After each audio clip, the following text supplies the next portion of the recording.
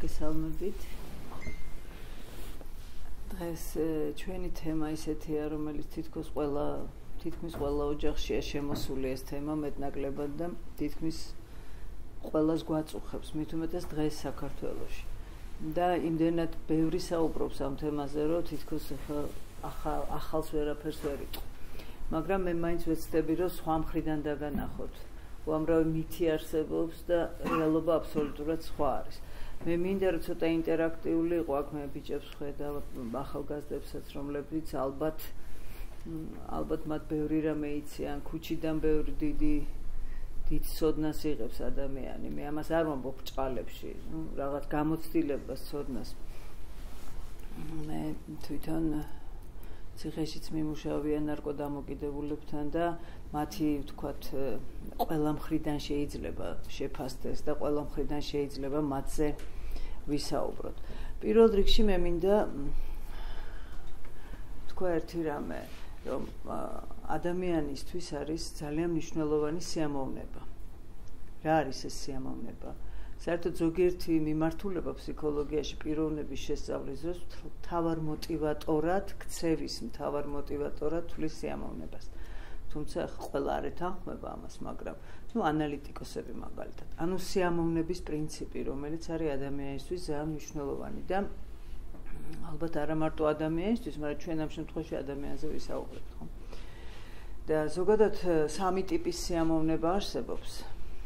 ესე რომ დავყოთ კლასიფიკაცია რომ გავაკეთოთ, არის პასიური სიამოვნება, აქტიური და პასიურ-აქტიური.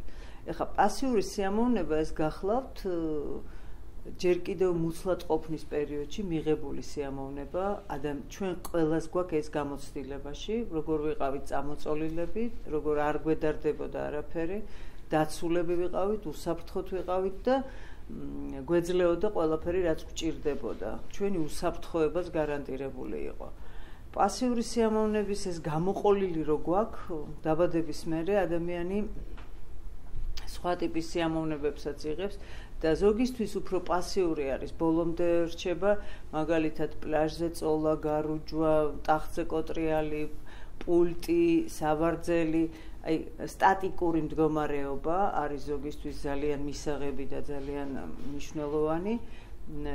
არსებობს მეორე ტიპი აქტიური სიამოვნება, ეს გახლავთ, ვთქვათ, თხილამური, ცეკვა, სპორტი და მსგავსი რამ. ანუ რაც აქტიურობასთან არის დაკავშირებული და მესამე გახლავთ პასიურ-აქტიური სიამოვნება, რომელიც შესაძლებელია ესე ვიჯდეს სავარძელში და ვოცნებობდე რომ ვსრიალებ. ანუ თან პასიური იყოს და თან აქტიური იყოს, იმიტომ რომ ჩემი ოცნები და ჩემი წარმოსახვით მე მოგზაურობ, ამ ვსრიალებ, ან ასე შემდეგ.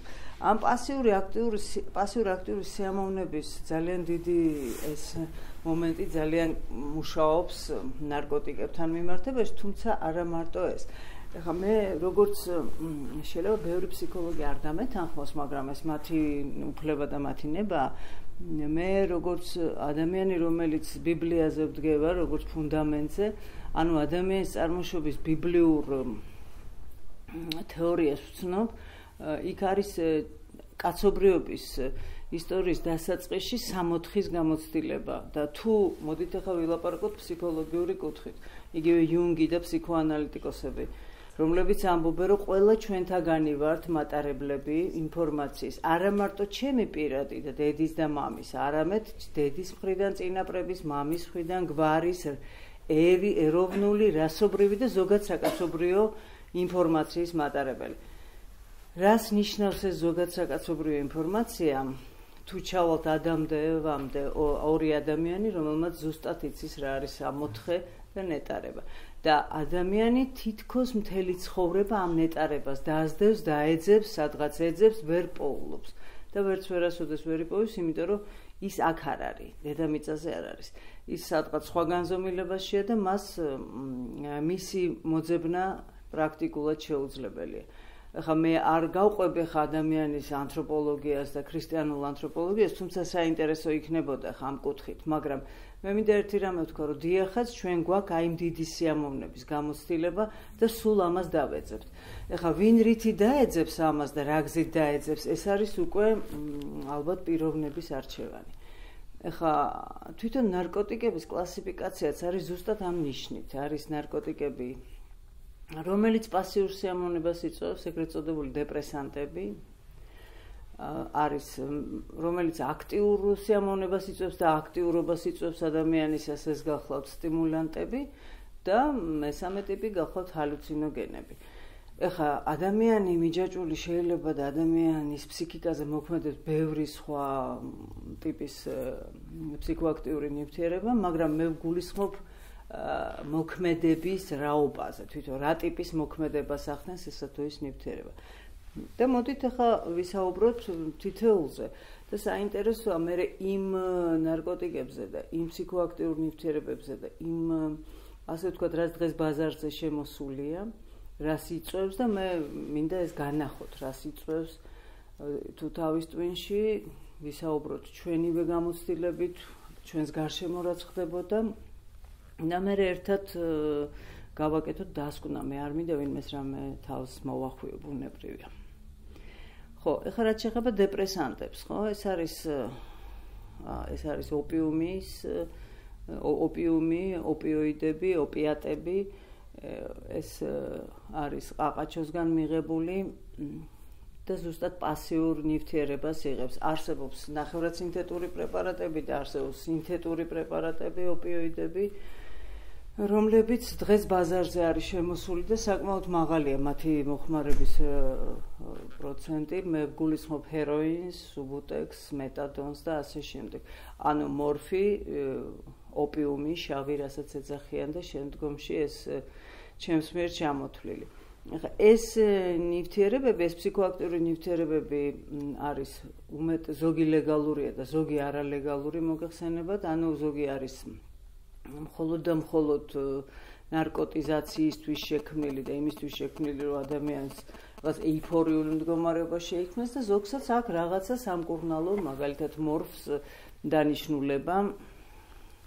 იგივე მაგალითად კოდეინს, რომელიც შესანიშნავი საშუალებაა ხველების საწინააღმდეგო და ასე შემდეგ, მაგრამ იმდენად დიდია ზიანი, რომ აი ამ შეუძლებელია ხა მის სამედიცინო ის ზუსტად ისევე როგორც მარიხუანაზე მინდა მოგახსენოთ მე, იმდენად დიდია ზიანი მისგან მიყენებული, რომ იმ რაღაც მოგონილ სამედიცინო ასე ვთქვათ, თითიდან გამოწვეულ რაღაც თვისებებზე ლაპარაკი ნამდვილად თქვენს დაინახავთ, რომ ცოტა არ იყოს სასაცილო. ანუ რეალურად ეს იწვევს თვალის გუგების შევიწროვებას, დეპრესანტები და მათში რომ ძალიან ნემსიწვერივით ხდება გუგა და ცისფერ თვალზე ძალიან კარგად ჩანს, რაც ალბათ გვინახავს კიდევაც ეგეთი თვალები, ცარიელი ფერი რჩება და ქუჩურ გამოთქმას ვიხმარ, აკიმარებსო რომ ამბობენ. ანუ ნახევრად ესეთი სომნაბულ, აი რაღაც ძილის მდგომარეობაშია, ხავერდოვან მდგომარეობაში, როგორც თვითონ ამბობს და მისთვის, ну, მოდით ესე ვთქვათ, შესანიშნავი საშუალებაა სტრესის მოხსნისთვის და ამას სტრესი იხსნიდან, როგორც ვთქვათ, ომის დროს თუ ბევრი ჩვენთან საქართველოში, ჩვენს რეალობაში ძალიან ბევრი გახდა მომხმარებელი სწორედ აი ამ 90-იან წლებში თბილისის ომის თუ მერე აფხაზეთის ომის დროს. რომ ეს იყო ერთ-ერთი საშუალება რეალობიდან გაქცევის, ხო? და მართლაც რეალობიდან გაქცევა, თან ესეთ მდგომარეობაში, ხავერდოვან მდგომარეობაში არაფერი არ გეკითხება, არაფერი არ გედარდება და ხარ მსუბუქად. ამ მდგომარეობას მოყვება ძალიან მალე და შეიძლება ითქვას, რომ მესამე-მეოთხე გაკეთებიდან მოყვება უკვე ძალიან მძლავრი ლტოლვა და ეს ლტოლვა ვისაც გამოუცდია, მან იცის, რომ არ ვიცი, ალბათ აი ნებისმიერი ჩვენი ლტოლვა გაათასმაგებული, რაც რაღაცა რო გვინდა, რაღაცა რო ძალიან გვინდა და ეხლავე გვინდა, ის რომ გადავამრავლოთ, არ ვიცი, რა ხარისხში უნდა აიყვანო, ეს ლტოლვა არის წარმოუდგენელი, ამ დროს ადამიანს ადამიანი კარგად ვერ აზროვნებს, ისე დიდი ემოციის დროს ჩვენ ვერ ვაზროვნებთ, თუმცა ძალიან გვიყვარს, ან ძალიან ვბრაზობთ, ან ძალიან გვიხარია, ან ძალიან გძულს, აი ძალიან ძაფრი ემოციის დროს ადამიანის აზროვნებისთვის არხი ეკეტება და ძირითადად მთლიან პიროვნულია ეს ემოცია მას იპყრობს მთლიანად და მისი ქცევაც შესაძლებელია არ იყოს ადვილად გასაკონტროლებელი. ეს არის ძალიან ეს ეგრეთ წოდებული დრაივი, ეს ეძახიან. მას საოცრად უნდება და რაში ვლინდება ახლა ეს კიდევ. მე მინდა მოგახსენოთ, რომ თვითონ ამ და სამწუხაროდ ვერ გაჩვენებთ, მაგრამ რაღაცები ამოვბეჭდე და თუ დაინტერესდებით, შემიძლია გაჩვენოთ ეს როგორ მოქმედებს თავის ტვინზე და მე მგონი უფრო ეფექტური და უფრო საინტერესო იქნება. ასევე როგორც ვთქვათ, კომპიუტერში შემიძლია ესე ამოვბეჭდილიც მაქვს. ხო, რაღაც იქ ეს ფოლდერები რაც ჩვენ გვაქვს, იმას ესე არის ჩაწყობილი იქ ჩვენს მეხსიერებაში უამრავი ინფორმაცია. თავის ტვინი არის როგორც მყარი დისკი, ასე ვთქვათ, ჩვენი ყველანაირად. მან მისი მეშვეობით ვაზროვნებთ, მისი მეშვეობით რა სუბსტრატი ეს არის, ხა როგორ ვაზროვნებთ ეს კიდე ემოცია ჩვენი, ნებელობა, სურვილები, ანუ ესე თუ დავყოფთ აზროვნება, ემოცია და სურვილები. სამი ძირითადი მიმართულება ჩვენ ვფიქრობთ, ჩვენ გრძნობთ, ჩვენ რაღაცა გვინდა. ჩვენ კიდევ ვართ სხეულში და ამ სხეულში გვაქვს რაღაც შეგრძნებები, ხო? ეს ყველაფერი ამის მაკონტროლებელი, ანუ ცენტრალური ორგანო, რომელიც ყველაფერს ამის ორკესტრირებას აკეთებს, გახლავთ თავის ტვინი და მასში წინა საუკუნის დაახლოებით 60-იან წლებში აღმოჩნდა ნეირომედიატორული სისტემა. ნეირომედიატორი არის ნივთიერება, რომელსაც გადააქვს ინფორმაცია თავის ტვინში. და ეს ინფორმაცია გახლავთ სწორედ და ეს ნეირომედიატორები თითოეული მათგანი რო ჩამოვშალოთ ძალიან ბევრ ფუნქციას აკონტროლებს, მათ შორის ძილს, მათ შორის მეხსიერებას, სექსუალობას, მადლიერებას, სიამოვნებას, გუნება-განწყობას, მოტორიკას, ანუ მე ვგულისხმობ როგორც ქერქვეშა მოტორიკას, ანუ ფიზიოლოგიურ მეხსიერებას, ანუ თქვა ველოსიპედის მანქანის ტარებიდან და ცურვიდან დაწყებული ნებისმიერ სხვა თქვა იგივე მანქანებს რო აქვს ახლა, რომელსაც შეუძლია რა ქვია GPS-ი, ბატონო? სანავიგაციო სისტემა, ზუსტად ეგეთი სანავიგაციო სისტემა აქვს თავის ტვინს და აქვს კოორდინაციის უნარი არაჩვეულებრივი და ამას ყველაფერს აკონტროლებს თავის ტვინი სწორედ ამ ნეირომედიატორების მეშვეობით და აღმოჩნდა, რომ თითოეული მათგანის სიჭარბე ან ნაკლებობა იწვევს გარკვეულ დაავადებებს და ამის აღმოჩენით ფსიქიატრიაში მოხდა ძალიან დიდი გარღვევა და შესაბამისად მექანიზმი გავიგეთ, რატო რა ხდება, მაგალითად შიზოფრენიის, მაგალითად დეპრესიის, მაგალითად მანიაკალურ-დეპრესიული აშლილობის, მაგალითად სუიციდალური მდგომარეობის და ასე შემდეგ. რაც კი რამე მდგომარეობა არის, მისი მექანიზმი გასაგებია. ჩვენ არ ვიცით ეს მექანიზმის გამშვები რა არის, რატომ გაეშვება, მაგრამ როდესაც გაეშვება, ასეთ კლინიკას ვიღებთ. მაგალითად შიზოფრენიულ კლინიკას, რომლის დროსაც არსებობს ეს ერთ-ერთი თეორია, სწორედ დოპამინური თეორია ქვია ამას, დოპამინის ამ ნივთიერების ნეირომედიატორის სიჭარბე იწვევს თავის ტვინში, როდესაც ეს ჭარბი რაოდენობით გამოიყოფა შიზოფრენიას და შიზოფრენიული კლინიკა გვაქვს ჩვენ ძალიან ხშირად ნარკომომხმარებლების დროს, იმიტომ რომ ეს არის ფსიქოზი, ეს გახლავთ გახლეჩვა, სპლითი პიროვნების, ეს არის ჰალუცინაციები, როგორც მხედველობითი, ესე სმენითი, ესე ტაქტილური შეხებითი, აბსოლუტურად დეზადაპტაცია ხდება ადამიანის ამ დროს და ვერ ახერხებს გარემოსთან ადაპტირებას. იგივე ნივთიერების ძალიან დაკლება, კონცენტრაცია, მისი დაწევა იწვევს პარკინსონალურ სინდრომს, კანკალს, ტრემორს, ტრიალს და ასე შემდეგ. ასევე მაგალითად მეორე ნივთიერება, რომელიც გახლავთ სეროტონინი, აი აქ მე დაგირიგებ, კი არა გაჩვენებ თქვენ. ეს სეროტონინის გახლავთ, ახლა მე არ მინდა დაგტვირთო თქვენ რაიმე ესეთი სახელებით, იმიტომ რომ არაფერს არ გვაძლევს ახლა კაცმა რო თქვას ეს. უბრალოდ მე მინდა რომ აქ არ ჩანს, მაგრამ აი ნივთიერება სეროტონინი, რომელსაც აქ ფუნქციები უწევს, ეს არის მეხსიერება, ეს არის გუნება-განწყობა და აღმოჩნდება, რომ ეს ნივთიერება თუ არის ჭარბი რაოდენობით, არის ძალიან დიდი აგრესია, ეგზალტაცია, აი თავზე გადალეწვა ყველაფერს ქცევაში ესე გამოიხატება. როდესაც ის იწევს ქვემოთ დეპრესია და ძალიან ქვემოთ სუიციდალური მდგომარეობა, ანუ თვითმკვლელობამდე მისვლა ადამიანს. ეხლა ძირითადად ეს ორი ნეირომედიატორი არის და კიდევ ბევრი სხვა ჩართული თავის ტვინში და სამიზნე არის ტვინი ნებისმიერი ფსიქოაქტიური ნივთიერების.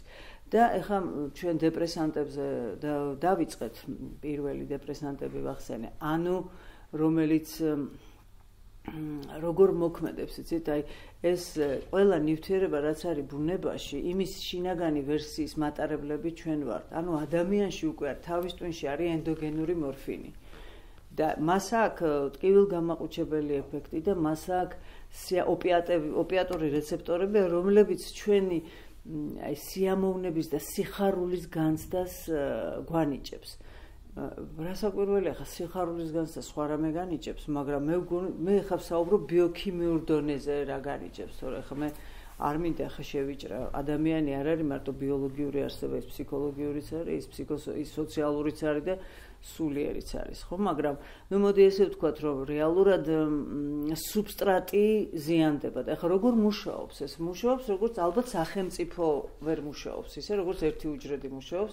მასში არის ადმინისტრაცია, დირექცია, მასში არის პოლიცია, არის ჯარი, არის ტრანსპორტი, არის მშენებელი, არის დამშლელი, არის საზღვრები, ეს მესაზღვრე ყველას არ უშვებს, იქ უნდა იცნოს, რომ შეუშვას კლიტე გასაღების პრინციპით. აი ესე მუშაობს საერთოდ უჯრედი, რაღაც საოცრება, ერთი უჯრედის მუშაობა.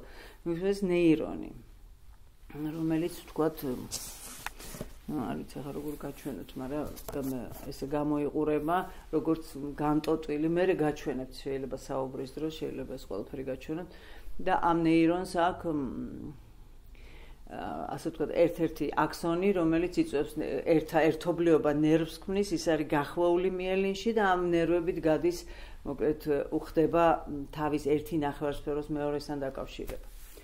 და როდესაც ბუნებრივ მდგომარეობაში სიამოვნებას რის განპიღებთ, მაგალითად ჭამა არის ერთ-ერთი ანტიდეპრესანტი, მოგეხსენებათ, ჭამა ყველას სიამოვნებს, მეტნაკლებად, ხო?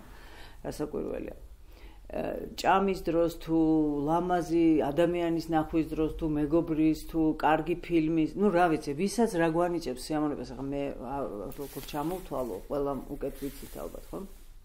ამ დროს თავის ტვინში გამოიყოფა ენდოგენური მორფინი, ეგრეთ წოდებული, ენდოგენური შინაგანი ჩვენი, დოპამინი, ასე ვთქვათ, სიამოვნების ჰორმონი. მოდი ესე დავარქვათ და ესეც ქვია. ეს სიამოვნების ჰორმონი რო გამოიყოფა, მას აქვს ესეთი პიკური მუშაობა, ესე არ არის, რომ სუნასიამოვნები არა ვარ მე. ის უკუჩაჭერის ის მუშაობს, აი შესანიშნავი სლაიდია, როგორ მუშაობს. ესე რეზერვუარებია, მოდი დავხატავ. აქ არის რეზერვუარები, ნივთიერებები. აი აქ არის მესაზღვრეები. ეს რო ჩამოიყრება აქ და ჩაჯდება კლიტე გასაღების პრინციპი. აი ეს ამას ატარებს შედის. აი ეს სიამოვნების განცდა, რომელიც არის. ეს ჩვენ გვაქვს, შემდგომში მე რო გაგვიარა სიამოვნება, ხა ეს უკუჩაჭერის პრინციპით უკანავა და ისევ აქ ინახება რეზერვუარში მომავალი სიამოვნებისთვის. ეს არის უბრალოდ პრინციპი თვითონ. და ნებისმიერი ჩაყრა ესე ხდება, ჩამოიყვარა, იმუშავა, უკან აიკეცა უკან და შეინახა მომავლისთვის. ეხლა რასაკეთებს ნარკოტიკი? შემოვიდა აქ. ამას გავს.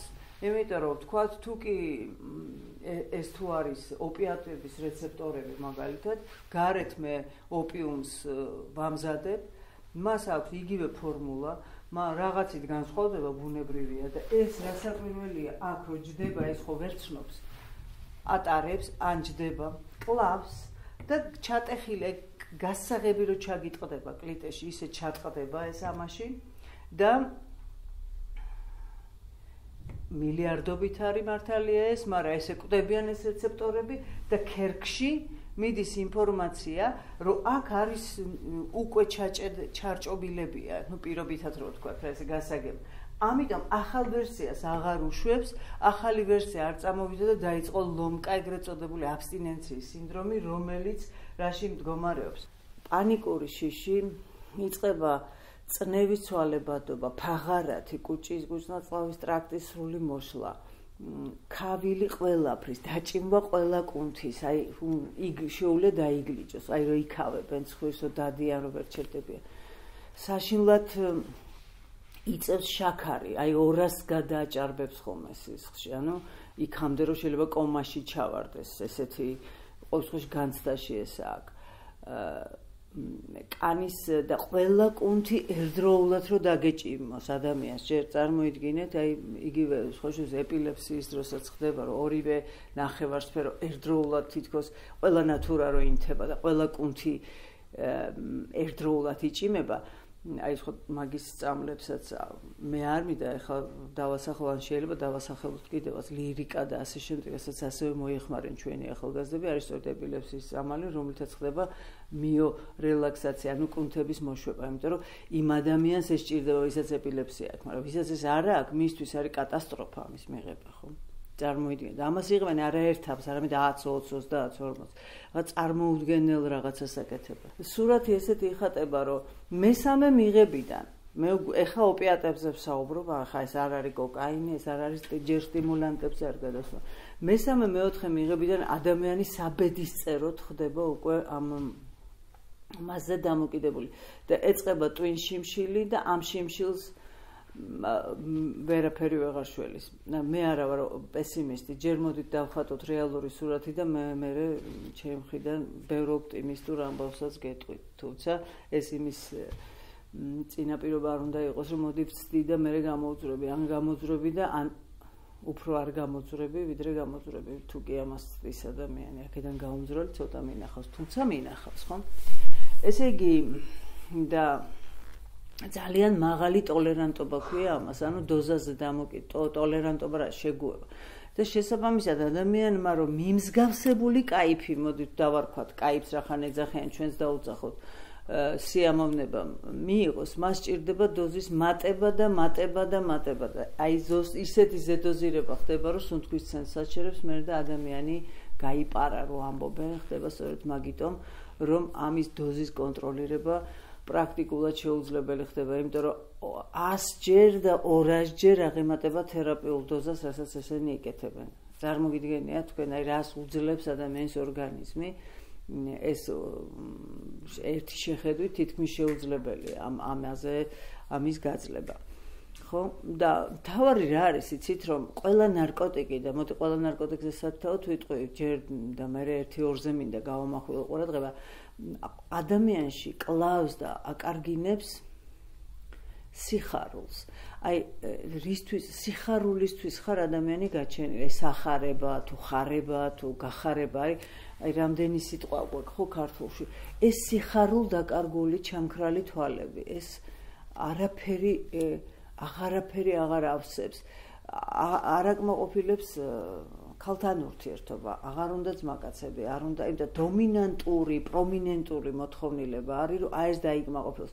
მერე კი ბატონო ძმაკაცთანაც წავა, შეიძლება თავიდან სხვათა შორის თავიდან არის ის არ ამოვბეჭდე, მერე იქნებ გაჩვენოთ ესე საუბრის დროს, არის განცდა, რომ პოტენციას წევს მაღლა და ბიჭებს ბევრს მოწონს განსაკუთრებით სტიმულანტები, რომ ვთქვათ, გონიათ, რომ ეს გამოიწვევს მათ, იმიტომ დღეს არის საკმაოდ მძიმე მდგომარეობა ამ პოტენციის მხრივ და ეხლა მე როგორც ფსიქოლოგმა ეს ვიცი და ეს სულაც არ არის, ვთქვათ, ეს ერთ-ერთი ფაქტორი არის სტრესი და მე ერთ-ერთი დიდი ფაქტორი სწორედ არის ეს ფსიქოაქტიური ნივთიერებები და რატომ ძირითად პიროვნულ ჩამოშლას იწვევს ესე გადაწყვეტილების მიღებას, აი ესე ტვინი რო დაგანახოთ ახლა დახატული, ან და დავხატავ ამას, რომ ჩემი ნახატი არის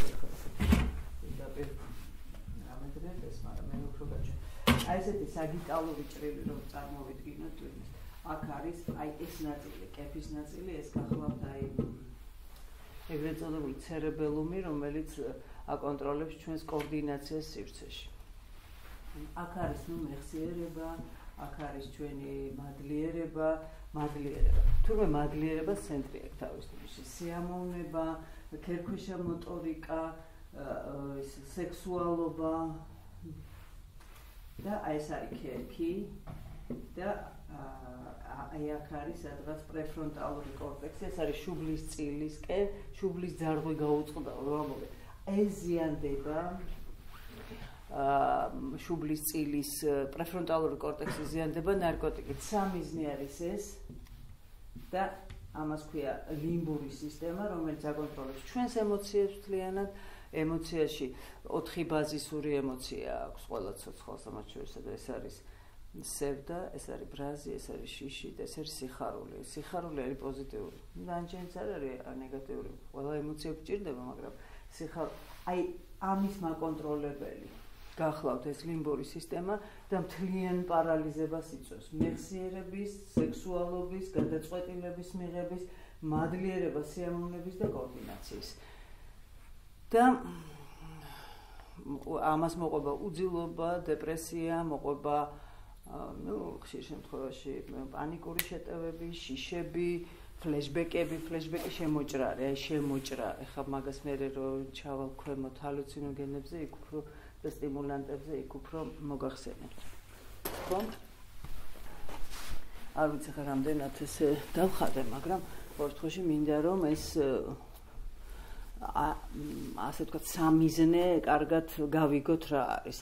და ეს არ არის ხუმრობა, მართლაც ეს არ არის მარტო ღვიძლი და ძერ ღვიძლიც არ არის ხუმრობა, არც კუჭი და არც არაფერი, მაგრამ ჩვენ აქ ჯობია ხა ცალი ფეხი არ მქონდეს, ან ცალი, რა ვიცი, თუნდაც ორივე ფეხი, ვიდრე ტვინი არ მქონდეს. ამ შემთხვევაში ჩემი მთლიან დაზიანებას ვიწვევ ამ თავის ტვინის. ხო. ეხლა ეს ოპიატები რო არის ერთი უბედურება, ანუ დეპრესანტებში შედის ოპიატებიც მთლიანად, იმიტომ რადგანაც ესეთ ხავერდოვან მდგომარეობას იწვევს, თუმცა ძალიან ინდივიდუალურია. ეხლა ზოგს საქართველოში არ გახლავთ ესეთი მდგომარეობა, რომ ყველას ვისაც როგორი სიამოვნება მოწონს, ისეთი ტიპის ნარკოტიკზე იჯდეს. ანუ ვთქვათ, მე თუ პასიური ტიპი ვარ, პასიურზე ვიღაც აქტივ, რასაც შეულობენ, იმას იკეთებენ, იმას ხმარობენ, იმას ყნოსავენ, იმას აფთიაქებში ყიდულობენ, რაღაცას ხარშავენ, დაწყებული მიზე წიწვებით, დამთავრებული, რა ვიცი, რა გითხრათ, სპაისები და ასე შემდეგ. მე მინდა გითხრათ, რომ კაცობრიობა დამარცხებულია ნარკოტიკთან. ჩვენ კაპიტულანტური ის აგვაქვს. ეხლა ვცდილობთ როგორმე რაც გადავრჩეთ რა, თორე მთლიანად აქედან გამოძრომის საშუალება მე არ მგონია, იმიტომ რომ მე ბევრ ქვეყანაში ვარ ნამყოფი ზუსტად ამ მიმართულებით და მათ შორის ისრაელში ერთი დრო მუშაობდი და იქაც არის როგორი გითხრათ რა, ხო იცი, კარებს უკეტავ, ფანჯრიდან შემოდის, ფანჯარას კეტავ, ხრელს პოვს, რაღაც ახალი ვარიანტები მოდის ახალ-ახალი შეფუთვით, მაგრამ ბირთვები ძირითადად იგივეა და ზემოქმედება ძირითადად იგივეა. თუმცა ახლა ეს მე ცალკე ვისაუბროთ აი ამ ეგრეთ წოდებულ ბიო ნარკოტიკებზე. ხო, ეხლა ეს კიდე უარეს მდგომარეობაში აგდებს ადამიანს, რომ რასაც შეულობს ამას ემატება ალკოჰოლი, ამას ემატება, რა ვიცი მე კიდე სტრესი და წარმოიდგინეთ ადამიანი ყველაფერ ამას რო დაკარგავს, ახლა რაღა არის მისი ცხოვრება, ხო, იქ ცოლი, შვილი, დედა ყველაფერს კარგავს პარალელურად, მე ხდება პაჟიზნიუმადური, სულ დაობს, სულ რაღაც ყველა მისი მოვალეა, ყველა მას უნდა რაღაცა უკეთოს აუცილებლად, მადლიერებას მთლიანად დაკარგული აქვს და ეს უმადურობა რა კაი ბიჭი იყო ამბობენ. ეხაც კაი ბიჭია, მაგას კი არ ვამბობ, არა, ეს მადლიერება, რომელიც მას მოცემულობაში ქონდა, ეს დაკარგა და მადლიერება დაკარგული ადამიანი ძალიან მძიმეა მისი ახლობლისთვის, რომ რაღაცას უკეთებ, აი არა თუ დედისთვის და მამისთვის, არამედ აი მე როგორც ფსიქოთერაპევტი, ვთქვათ, აი რომ რაღაცა რო გონია და აი ისეთი რომ მოვა და აი თავიდან რომ უნდა დაიწყო, მე კიდე რაღაცა და აი ანუ შეუძლებელია, აი ამ წრეზე დავდივარ და ვიღაცა ახერხებს გამოსვლას, ვიღაცა ვერ. უფრო მეტი ვერ. კარგით. ეხლა შემდეგი არის გახლავთ სტიმულანტები, რომელზედაც ეხლა სტიმულანტი რა არის? სტიმულანტი როგორც მოგახსენეთ, იწვევს ადამიანში ძალიან მაღალ აგზნებას და მისი ასე ვთქვათ, გააქტიურება ხდება და ამათში შედის მთავარი არის კოკაინი, ამფეტამინები, მეტამფეტამინი და სხვათა შორის ყველა ის საშუალება, რაც არის დღეს ბაზარზე, კლუბურ ნარკოტიკებს ასაც ეძახიან, რომლის მეშვეობითაც გონიათ, რომ ამას რომ დავლებ მე ახლა ვიცეკვებ, კი იძლევა აგზნებას, თავისწვინი არის აგზნებული, ვერ იძინებს, აი მაგალითად შეიძლება აი ქონია შემთხვევა 2 საათი კბილებს იხეხავს და სისხლი მოსდის და აი ვერ ჩერდება, ხელს ვერ აჩერებს, ან საქსალაგებს, ეს ვინტზე ჯევსე, ეს კუსტარულებზე ქონიათ ესეთი, იმიტომ რომ ვერ ჩერდება, აქვს სრული ფსიქოზი. აი სხვათა შორის პირველად ამერიკელები რომ ევროპელები რომ ამერიკაში აღმოჩნდნენ, მათ კოკა იქნახეს ეს მცენარე და აღმოაჩინეს ესე რომ ეს ინდიელები ჯეთი არავინ დიდხანს არ ცოცხლობდა, აი რატომ მექანიზმს აგიხსნით ახლა და მე კიდე რაღაცას ღეჭავდნენ და გიჟებივით დღე და ღამე ყვიროდნენ, არ ძინავთ, ისვრიან, ისარ დარბიან, ყიჟინი ერთი ამბავი და რა იწვევდა ამას, თავიდან ვერ მიხვდნენ და მე ნახეს ეს კოკა, რომ თურმე ეს არის ნივთიერება, რომელიც იწვევს მე გაჩვენებთ, მე თლიანად ჭამს გლუკოზას თავის ტვინში, მე იმიტომ რომ ტკბილი, სუტკბილი რომ უნდა ადამიანს და იწვევს საშინელ აგზნებას. აი ყველა ნატურა ანთებულია და გიჟივით არის. ამას ემატება მანიები სხვადასხვა. დევნის მანია, ეჭვიანობა, პარანოია, აი ვიღაცა მომდევს, მიჭერენ, აი რაღაც რო ეძახიან იზმენებს, ეძახიან თვითონ და რაღაცა ეს ექსტაზი, რომელიც დღეს ერთ-ერთი ითვლება ვითომ უსაფრთხო ძალიან დიდი საფრთხის შემცველია, მე გაჩვენებთ ექსტაზი რას იწვევს. აქაც და ფოტოც არის, ამ ფოტოზე რამდენად ჩანს თეთრი არ ვიცი. ექსტაზიც არის ესე იგი, აი ისე რომ ვთქვა, აი გასაგები ადამიანური ენით.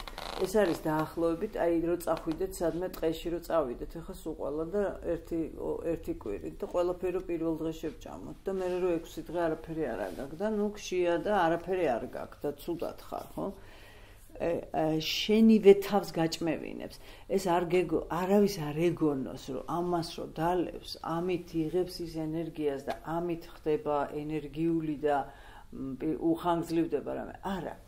ამით საკუთარ უჯრედში არსებულ პროცესებს აჩქარებს და უჯრედში არსებული პროცესის აჩქარება სადმე იყვანს სიკვდილამდე, რატო სიკვდილი არის ბუნებრივი დასასრული ყველა ცოცხალის არსებობის დედამიწაზე. რაც უფრო სად გეჩქარება, რაც უფრო ჩქარობ, მით უფრო სად ჩქარობ, ხო? სიკვდილისკენ.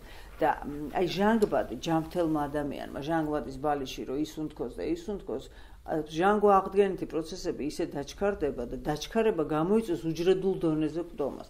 ანუ შესაბამისად ეს სტიმულანტები, რომელსაც არ აქვთ ახლა ესეთი მაღალი ტოლერანტობა, მე როგორიც აქვს, ვთქვათ, ოპიატებს, ანუ მათ დოზას გაზდა არ ჭირდება, რაღაც ერთ დოზაზე შეიძლება იყოს, აი ეს რომ ვთქვათ, კოკაინს რაღაცა გაზარდონ დოზა ნაკლებად და შესაბამისად მას საშინელი მიჯაჭვულობა იწყება და არანორმალურად ძალიან მძიმე აბსტინენციის სინდრომი აქვს ლომკა, ისევე როგორც ყველას ახლა მეტადონსაც საშინელი აქვს და ახლა იგივე ციხეში მინახავს, მაგერ მეტადონით როგორ გამოდიან, მართლა შეგეცოდება, გული მოგიკვდება ეს ადამიანები და ახლა ფიქრობ, რომ რას უშვები შენ თავს, აი რას ერთში ღმერთმა დაგბადა ჯანმრთელი, ყველაფერი მოგცა და რა უქენი, აი რა აგინდოდა ახლა ეს, რატო? მაგრამ ერთის ხრი ცნობის მოყვარეობა, ხა მე ამ ფაქტორებზე თუ გინდათ მე ვისაუბროთ, მეორეს ხრი გენეტიკა, მესამეს ხრი რაღაცა თავგადასავლების მოყვარულობა, მეოთხეს ხრი არაფრად არ აგეთებ ამ შენ სიცოცხლეს და ამ შენ ჯანმრთელობას, რომელიც ძალიან დიდი ბედნიერება, იმიტომ რომ ძალიან ბევრი ადამიანია, რომელსაც საერთოდ არ ეღირსა ჯანმრთელობა და იმ თავითვე ალბათ არის და პრობლემები აქვს, მაგრამ ნუ ομერთმა უკეთიცის ალბათ. ვიცი როგორი იბადება და რა აქვს, მაგრამ შენ რო შენ თავს უშვები, ხო ფაქტია. აქ არჩევანია და იქ არჩევანი არ აქვს. ანუ ეს სტიმულანტები კიდევ იმით არის, რომ საშინელ გაპათოლოგებას იწვევს ადამიანის, აი ფსიქოპატური ხაზები შემოდის ხასიათის, საშინელი აგრესია, ისეთი რომ აი წარმოუდგენელი ნაკლებია ეს აგრესია დეპრესანტებთან, თუმცა მე როგორც მოგახსენეთ, ეს ყველაფერი არის კავშირში, ერთი, მეორე, მესამე, ყველაფერს იღებს და აქ რითი მოკვდავე რო ვერ გაიგებ და რითი დაემართა იმის გამოდიფერენცირება ძალიან რთული ხდება. მესამე ტიპი ჰალუცინოგენები, რომელიც და ამას მე გაჩვენებთ ამ ექსტაზს, დასიცვევს. ჰალუცინოგენი პირველად, ეს LSD ყველა მეცით LSD 25, რომელიც არის 40-იან წლებში შექმნეს ლაბორატორიაში ლიზერგინის მჟავისგან და ეს გახლავთ ძალიან როგორ გითხრათ ჰალუცინოგენებში არის ფსილობინი, არის magic mushroom-ებს ეძახიან, რაღაც ჯადოსნური სოკოები და ბევრი საშუალება, რომელიც იწვევს ადამიანის აბსოლუტურ გასვლას რეალობიდან. მაგალითად, ეს კამის ფეხშია და ვერ გამოდის იქიდან, გონია და პანიკა შეემარ. ან გონია, რომ არწივია და შეიძლება გადახდეს და გაფრინდეს. ან განცდაში აქვს, რომ ავტობუსს თითით გააჩერებს და შეიძლება შეუვარდეს სრულ არადეკვატურობას. მაგრამ თვითონ LSD-ს აქვს ესეთი უცნაური. LSD-ს საერთოდ ამბობენ და მე ამის ცოტა არ იყოს მეღიმება, ხა სასაცილო აქ არაფერი არ არის, როდესაც ამბობენ, რომ LSD-მ როლი ითამაშა ადამიანის და ხელოვნების განვითარებაში. თვითონ ეს ჰოფმანი 101 წლის ვინც გამოიგონა დიდხანს იცოცხლა თავისთავად და თავის თავზე მოიხმარა და აღმოჩნდა, რომ მას სუნს აქვს, ვთქვათ, ხმა, ფერს აქვს, მუსიკას აქვს, ფერი, ნოტას აქვს. ანუ რაღაცები ალაპარაკდნენ მის ცხოვრებაში, იწვევს მოძრაობას, რაღაცა სხვა განზომილებაში გასვლას, ტრიდეში ყველაფრის დანახვას და რაღაცა გზების გახსნას თითქოს რაღაცა და ისეთ შიზოფრენიულ, მე ასე ვიტყოდი, მდგომარეობაში გადადის ადამიანი და მას ეს გონია, რომ გაეხსნა ტვინი. ეს არის საოცრება, რომ მე რომ მიმტკიცებე, რომ მაგრახსნისო თქვენ, რაზე გეტყობა, სახელეგვარი აღარ გახსოვს შენი და ვეღარ სწავლო, ფუნქციონირება არ შეგიძლია. ხა სტივ ჯობსი თუ ვიღაცა თუ მაგას აკეთებს ან გაუკეთებს, ალბათ მას მერე რაც და იმის ფსიქიკასაც იგივე მოუვა, ხარ ქვადარკინა არავინ არ არის, რომ ამას გაუძლოს და ამას როგორ გითხრათ, ადამიანი ამას ვერ გაუძლებს, მაგრამ ნახეთ რა არის. აქ არის სრული შიზოფრენია სინამდვილეში. რაღაცები გელაპარაკებიან, ჰალუცინაციებია, რაღაცები ინგრევა, ზოგჯერ არის ძალიან აგრესიული, რაღაც ვიწროვდება, ვერ გადის, ზოგჯერ არის სხვა შეძახა ფილმებში და რეჟისორებს, ვთქვათ, რომ სიურრეალისტურ ფილმებში ან სიზმარის ის რომ უნდათ გადაღება, ან ვთქვათ, იგივე მხატვრებს აქვთ ხოლმე ესეთი და იქ შეიძლება ივარაუდო რას მოიხმარს, ან რას მოიხმარდა, ან რის შტაბეშტილების ქვეშ როდესაც ამ კადრებს იღებს, ხო? ეს ჩვენი არაცნობიერი აწვდის ამ კადრებს, მაგრამ ეს არის აბსოლუტურად მოღრეცილი რაღაცა. ამას თვლიან, რომ ეს არის ჩვენი ტვინის შესაძლებლობების რაღაცა დონეზე გადიან. და მე ძალიან მაფრთხობს და მაშინებს, იმიტომ რომ დღეს ძალიან მოდაშია და ძალიან მაღალი პროცენტობა არის ახალგაზრდებში LSD-ს მოხმარების, ზუსტად იმიტომ, რომ მე უფრო განმავითარა და ამას გიმტკიცებს თან და არც გიჯერებს, იმიტომ რომ ეხა როგორ ვითხოვდა მე არც მაქვს უფლება ხო ვინმეს ალბათ ჯგავასწავლო ან მით უმეტეს თითი უქნიო, მაგრამ ალბათ საკუთარ შვილებთანაც კი აღარ მაქვს ამის უფლება, იმიტომ რომ თქოს დასრულები არიან, მაგრამ რაღაცა ზოგჯერ უძლურების განცდა, რომ ვერაფერს ვერ აკეთებ, ვერ ასაბუთებ ამას, ვერაფერს საიდან არ უნდა მიუდგე და არა, იმას მოწონს ეს და რომ არც სიცოცხლე, არ ჯანმრთელობა მისთვის არაფერს არ წარმოადგენს, მე სპეციალურად პავლეს ამოვაბეჭდინე ისა, და ამას გაჩვენეთ ხა სად არის, აქ არის ისეთ ელესდის აქვს 12 საათიანი მოქმედება. ის იწყება დაახლოებით 9 საათში მიღებიდან და თითქმის 12 საათი გრძელდება 12 საათის მერე უკვე გამოდის. და ეს არის ნახატი, როგორ ხატავს ადამიანი ამ 12 საათის განმავლობაში. და ვთქვათ დაახლოებით აი სადღაც 4 საათის დროს ხატავს ეს წინ უზის მოდელი ვიღაცა ვისაც ხატავს და ეს არის დასაწყისის ნახატი და ეს არის ბოლოს დახატული. და შუაში ხელი თვითონ ხატავს, ფანქარი თვითონ, ფერები ელაპარაკება, რაღაცები ეჩვენება, ხმები ესმის, აი მე მინდა ბაბი მოდი რა შენაჩვენე დარგის თუ ყველა საჩვენეს და აი ნახავთ აქ რა აი აქეთ მეორე არის აი ამას ეძახიან შემოქმედებას და ამას ეძახიან თქოთ ამას ეძახიან რომ რაღაცა შესაძლებლობებში გავიდა. არ ვიცი ხო როგორ გითხრათ მაგისი იქ რაღაცა რო გელაპარაკება და ის აი ეს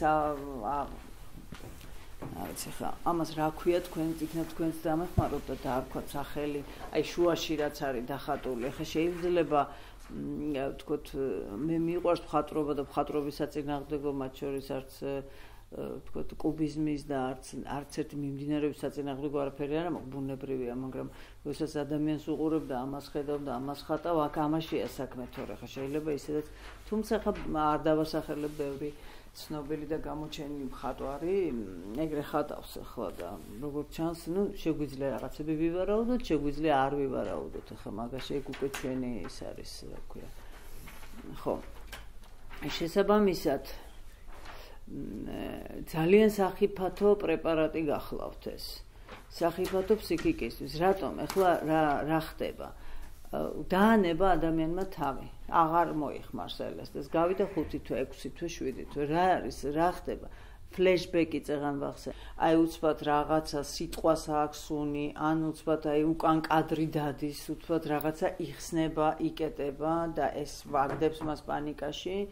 მაგრამ სხვათა შორის ესე უნდათ თვითონ ჰოფმანს რომელსაც ეს პრეპარატი შექმნა ესეთი რამ უნდათ და სხვა შორის სტივ ჯობს მიწერა კიდევ წერილი დამეხმარეო ამ წამლის იმაშიო რა ქვია რომ აი ამ პრეპარატის კარგად გაპიარებაში ახლა რაში მდგომარეობს ეს უნდათ შიშის წამლად და რატომ ახლა როცა რაღაცის გეშინია ხო თქვათ რაღაცის რო გეშინია იმ შიშს უნდა ჩახედო თვალებში, ხო? და იმ შიშთან აი სახით უნდა დადგე და ხელები ჩაავლო და იმ შიშს უნდა დაელაპარაკო.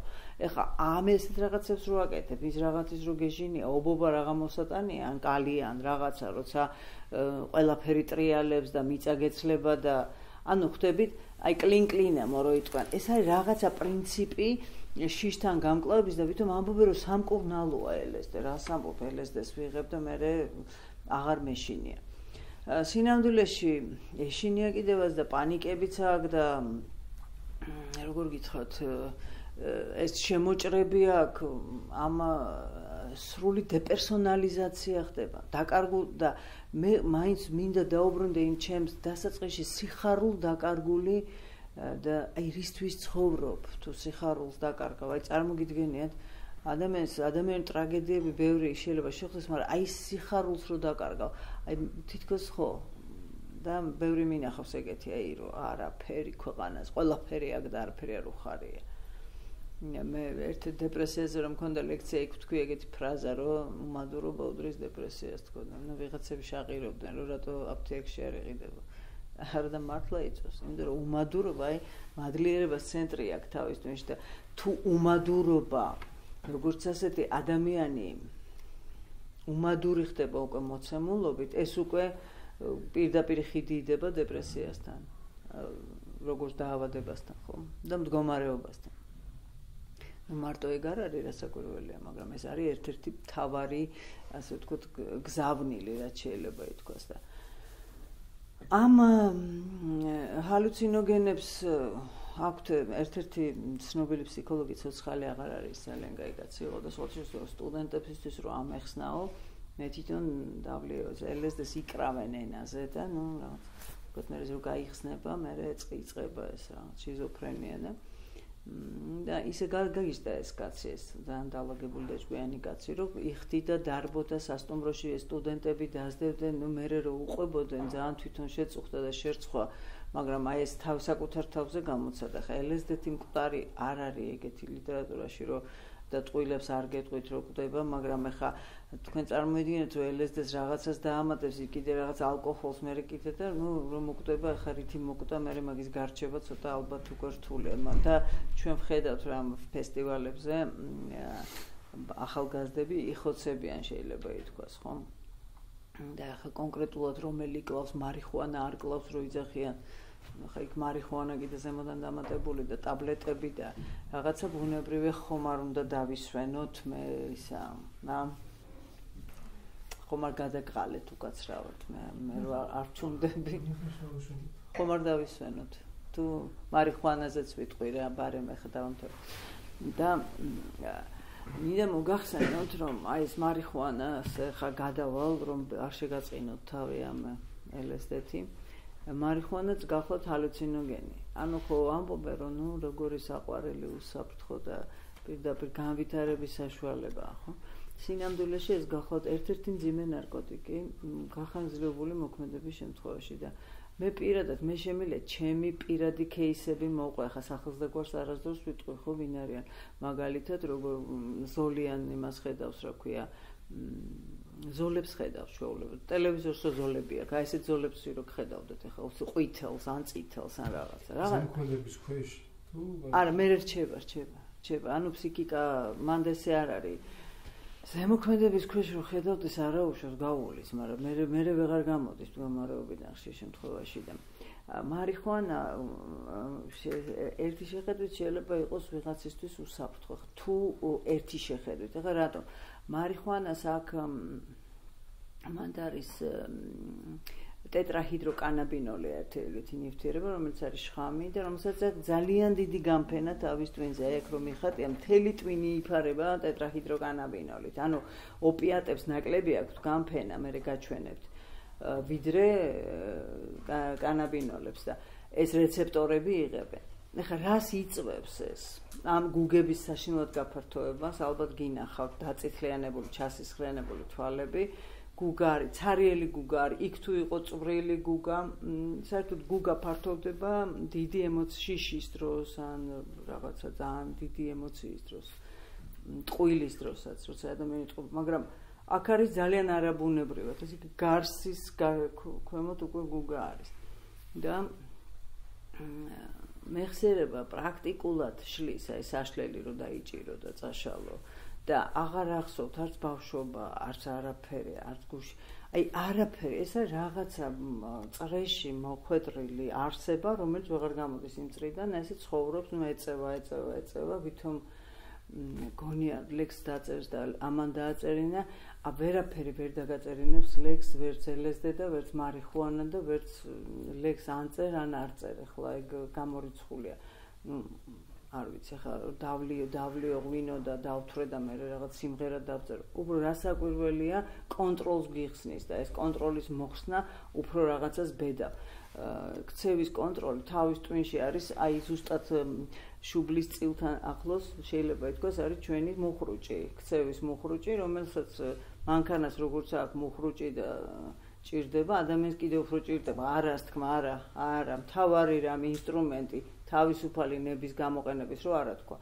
ეგ მოშლილი გაქვს, ვერ ამბობ, ვერც არას ამბობ, არა, საერთოდ დეპერსონალიზა პიროვნება არა ხარ. ჩამოშლილი აბსოლუტურად. და შველასაც არ ეთქო, თან უკრიტიკობა, აი ყველაზე მთავარი რაც ემართებათ, მაგათ კრიტიკა საერთოდ შენ ხარ ალბათო გეუბნებათ, მე მშვენივრად ვარო. ანუ იმასაც ვერ აცნობიერებს, ან არ აცნობიერებს, რომ რაღაცა ჭირს. სანამ ფორთხვას არ დაიწყებს და სანამ მართლა მუცელზე არ დაწובה, მანამდე თulis რომ შვენივრად არის და პირიქით ის განავითარებს მას. ის მეხსიერების გარდა პოტენციაზე საშინლად მოქმედებს მარიხუანა, იმიტომ რომ ჰიპოკამპი, ჰიპოთალამუსი, რომელიც გახლავთ ჩვენი სექსუალობის, ვთქვათ, მაკონტროლებელი, პირდაპირ უტყავს ამას, ასევე კოორდინაციაზე, ასევე გადაწყვეტილების მიღებაზე, ზუსტად ისევე სიამოვნებაზე, მადლიერებაზე და რეალურად სურათს იგივეს ვიღებ, ოღონდ კიდევ დავამატებ, თუ ვინმე ყავდა შიზოფრენიით დაავადებული და ყველამ ვიცით, ბებია ბაბუის დიაგნოზები, ან ბიძის, ან დეიდის, შიზოფრენიით, ანუ ფსიქოზით, პირველივე დალევაზე, ან თქვათ მანაგვას დალევაზე, ან მოწევის შემთხვევაში შეიძლება მანიფესტირდეს ფსიქოზი. ამას ქვია ხაშიშური ფსიქოზი, ეძახიან ჩარჩენილებს და ბევრს გინახავთ ალბათ, თქვათ უბანში ბიჭებს, რომ აი მოწია და იმის მერე ეგრე დარჩა და მართლა არ მოუწევია იმის მეტი, აღარც ეშინია, პანიკური შიშები აქვს და ასე შემდეგ, უბრალოდ დარჩა ამ მდგომარეობაში. დარჩა და როგორც ფსიქოზს უკვე ისეთი მკურნალობა ჭირდება. და მე დღე არ გავა, რომ ვიღაც არ დავაწვინო საავადმყოფოში, ან ფსიქიატრიულში არ დავაწვინოთ, ან ნარკოლოგიურში არ დავაწვინოთ, დღეს განსაკუთრებით ამაზე შეიძლება მეორე ნახევარში ვისაუბროთ. ეხლა მარიხუანას აქვს ერთი, თქვათ ეს სვანეთშიო ჩვენთანო კულტურალურად ხმამბობ.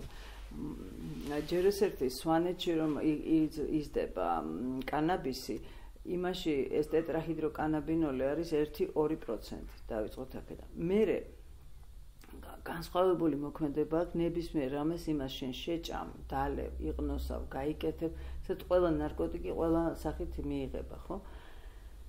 ხა ის სვანური კანაბისი ალბათ 30 კილო უნდა შეჭამო, რომ იმოქმედოს, იმიტომ რომ იმაში არ არის ეს, თქვათ, ამ რაოდენობით ჭამას გულისხმობ. ეხლა ნახეთ რა ხდება. როგორ მუშაობს ჩვენი ტრაქტი, საჭმის მომნელებელი. ჭამის შემთხვევაში, როდესაც პირის ღრუში ხდება, დაიწყო გადამუშავება, გადაიყლება, კუჭი ამუშავებს. სასარგებლო სისხლით გაიტანა და უსარგებლო განსავლით გამოდის და შესაბამისად ის კუჭნაწლავი ბევრად უფრო არეგულირებს, ვიდრე სისხლში მოხვედრილი, ან ყნოსვით, ან რა ქვია, მოწევის შემთხვევაში პირდაპირ ტვინში მიდის, ხო? აქ ძალიან უფრო ნაკლები აქვს, თორე სავსე ინტერნეტი კანაბისის ნამსხვრებით, სუპებით და რაც გნებავთ, ყველაფერი არის ამას ემატება ისე ელექტრონული მუსიკაც, ტრანსული მუსიკა, რომელიც ასევე მოქმედებს თავის ტვინს და დაახლოებით და ეს ყველაფერი ერთად იწვევს აი იმ რაღაცა გასვლას რეალობიდან და საერთოდ გაფრენას რო იტყვიან, რაც ალბათ მოწონს, ახლა ბევრ ზოგს მოწონს ეს მდგომარეობა, ზოგს მოწონს დამიწებული მდგომარეობა, იმიწაზე მყარა დგომა და აშინებს ეს. თუ გეშინია მაგის, მადლობა ღმერთს, იმიტომ რომ შიში არის კაცო შიში ზოგჯერ სიბრძნის საფუძველი ხდება. ახლა ის შიში კი არა რომ მე რომ ახლა შენი მეშინია რომ რამე არ თქვა, რამე არ მიხ. არა, ცოდვის შიში თუ მაქვს მე და ღვთის შიში, ოღონდ სწორი გაგებით. სწორი რა ცოდვის შიში, ჩემი სიბრძნეში, ფუნდამენტში არის, ჩემი სიბრძნის საფუძველად ხდება და ნუ როცა არ მეშინია და ვითომ არ მეშინია და სხვა რამის ბულავკის მეშინია და ძეგლის და იმის არ მეშინია. და ამ დღევანდელობაში, როდესაც არის ლაპარაკი, არის კი ბატონო, ხა რა არის სამედიცინო მარიხუანა, ალბათ მკითხავთ და მე გიპასუხებთ ამაზე უკვე. არსებობს ესეთი FDA არის ამერიკაში, Food and Drug Administration, არის ეგეთი ორგანიზაცია და ისინი უკეთებენ ყველა მედიკამენტს რეგისტრირებას. თუ კი რამე მეტი არ არის დარეგისტრირებული კანაბისი როგორც მედიკამენტი, ეს ტყუილია, ეს ერთი ტყუილი. მეორე, ნამდვილად მას იყენებენ, მაგალითად ისრაელშიც იყენებდნენ ის დროს ეპილეფსიის ან სიმსივნიზოს, ჩვენც გაგვიგია, რომ მორფსაც იყენებენ, მაგრამ ეს არ არის მისი მორფისგან, იმის სიმსივნისგან განკურნების მიზნით არ ხდება, ეს არის გაბუნდოვანება, ტკივილგამაყუჩებელი და რო თქვათ ამ ქვეყნიდან გასვლა ადამიანს გაუადვილდეს და არ ეტკინოს, ხო? იმ ისრაელშიც კანაბის უწერენ 50 ან 60 გადაცილებულ რაიმე სამედიცინო ჩვენების მქონე, მაგალითად შაკიკი, ეპილეფსია და ის კანაბინოიდ შეიცავს, რომელიც ტეტრაჰიდროკანაბინოლი არ არის შესწავლილი მისი ზემოქმედება. ეს არის ძალიან დიდი ლობი ნარკო რაღაცა ტრაფიკის თუ ნარკო ბიზნესის, რომლებსაც უნდათ რომ ამისგან გახადონ ახლა სამკურნალო საშუალება, მაგაზე სამკურნალო შეიძლება კვახის თესლია და საერთოდ აი ვაშლის კურკა არის, ბევრად უფრო სამკურნალო, B17 შეიცავს, რომ არავინ არ იცის და ის რა ქვია, ნუში და თხილი ბევრად უკეთესია და ну აი ამაზე არის ეს ბუმი ატეხილი, რატომ?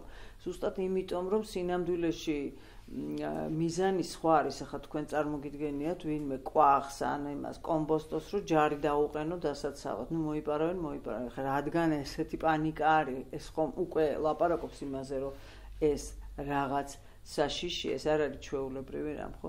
რაც შეეხება მის როგორც მედიკამენტი არსად არ არის დარეგისტრირებული, მე რატო ვახსენე FDA, იმიტომ რომ როგორც ეგენი არიან ტონის მიმცემები მთელ მსოფლიოში და როგორც მედიკამენტი და როგორც საშუალება წამლის არ არის, თუმცა გამოყენება ხდება გარკვეული ჩვენებების დროს, თქვათ ზოგ შტატში და ზოგ ქვეყანაში, რომ როგორც ექსპერიმენტის მეშინო ცადე ახლა მოწიე და რაღაც იქნება და რაღაცა ეს თავის ტკივილზე გიშოვოს.